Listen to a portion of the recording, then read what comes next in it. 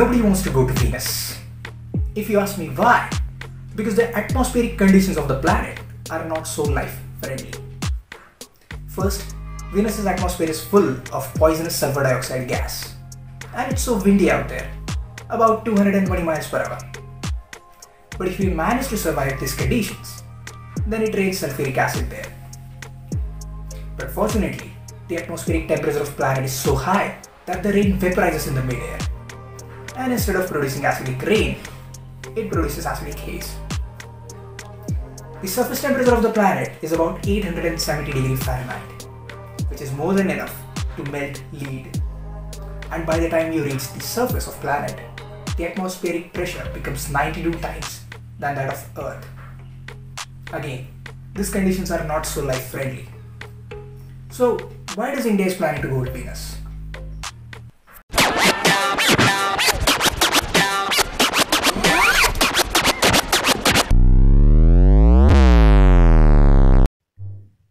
You probably might have already heard about discovery of life on Venus recently. But if you haven't, then let me explain. In September 2020, a group of astronomers found huge traces of phosphine on Venus, which is generated only with the help of biological editings. This indicates that there could have been life existed on Venus at some point of time. But this is not why India is planning to go to Venus. They announced their plan even before the discovery of phosphine on the planet.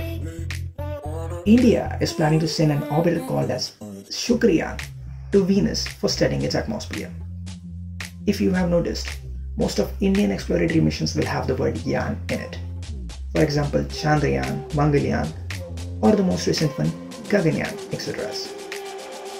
The word Yaan means ship, and the word before it either means the name of the planet or mission.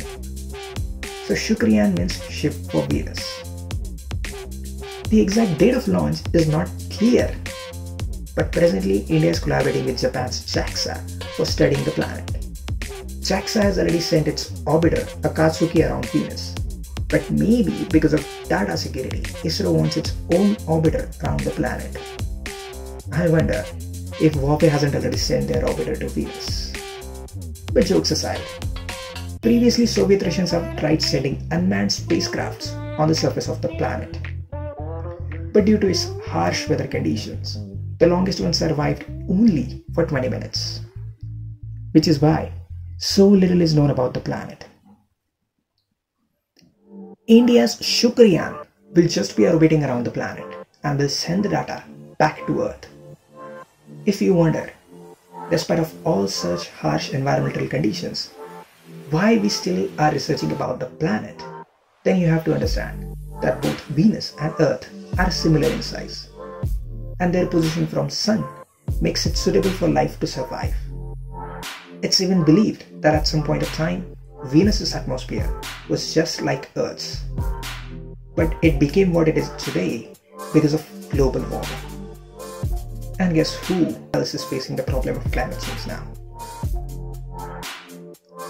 So what exactly ISRO is going to study then? First, they want to understand the atmospheric formation, evolution, and history of Venus. Secondly, they want to study the surface of Venus. And the last, study of atmospheric interaction with solar radiations. If we got all the necessary data, then we could understand how bad the effects of climate change here on Earth could be.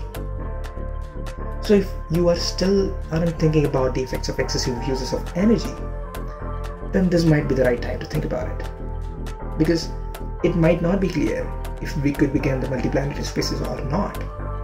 But it's crystal clear that if we continue the way we are consuming Earth's resources, then it won't be long to turn Earth into Venus. Comment down what we can do to save Earth from global warming.